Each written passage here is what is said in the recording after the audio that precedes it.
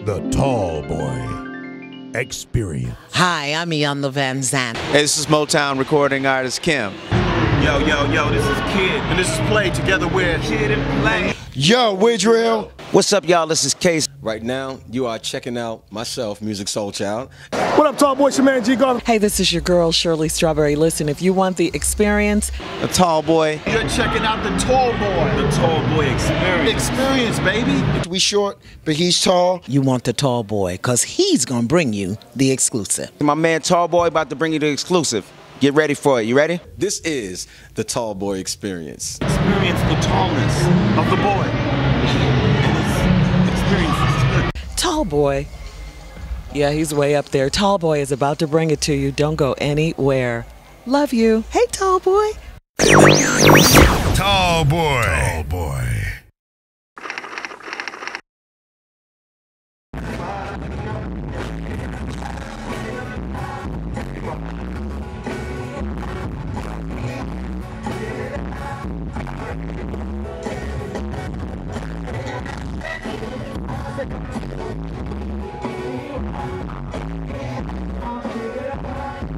It's the Tallboy Experience. That's right, we're live at Wolf Creek, Atlanta.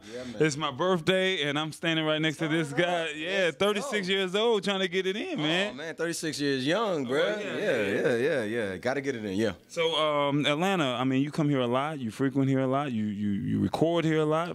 I live here. Oh, yeah. Well, you live here. Yeah. I live here. I've been here since 08. Okay, all right. So this was just a warm-up for the tour. Yeah. So that's actually still in the works. I don't want y'all thinking, he is. No, I'm still working on it. But I am, Musiq Soulchild is still here. Folks out there that know what I'm talking about know what I'm talking about. I'm still here. I didn't go anywhere. I'm still here. All right, so I gotta ask you because I've been hanging around you for since I was an intern back at the radio station. Yeah, but I never got a chance to ask you. Never got a chance to know, like, what was that one defining moment for you that said that music is what you had to do? It's crazy. It happened after the deal. It happened after like 2 or 3 albums. I was on autopilot. I was just doing what I was blessed to do. Whatever that was put in my path, I was doing my best to respond to it as positively and constructively as possible.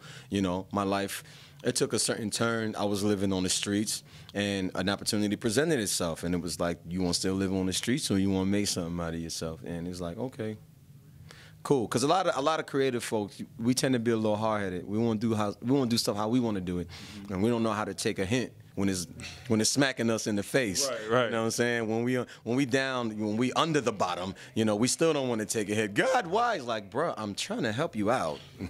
Like, use this, do this, or so it was presented to me, and it wasn't in a way that I would have wanted to do it.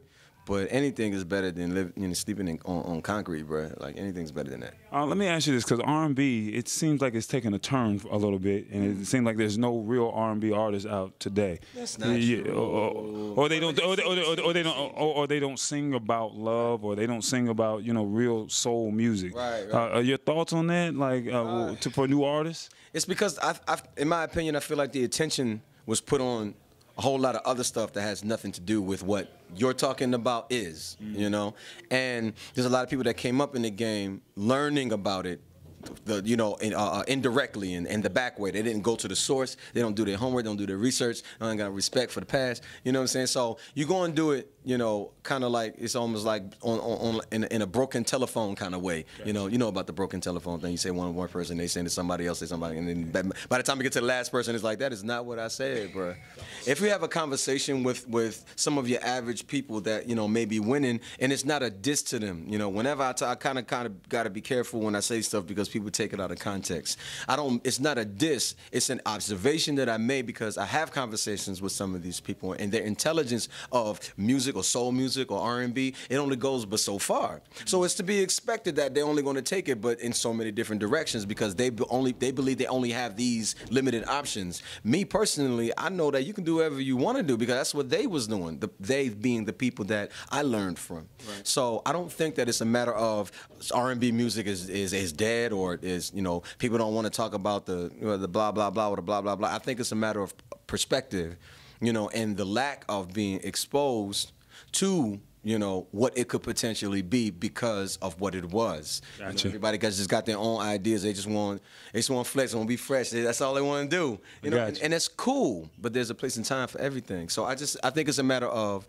people like myself and like-minded people. It's our responsibility to, not that we are like the, you know, the end-all say-all, but we do have a responsibility because we help build the house. So we got to help these people coming up behind us understand what it was, where it is right now, and what we can do to make it what we would like for it to be, so that everybody could win. Did you like the video? That's right. Did you like the video? Hit that like button. Hit the share button. Share it. Think big. Think tall.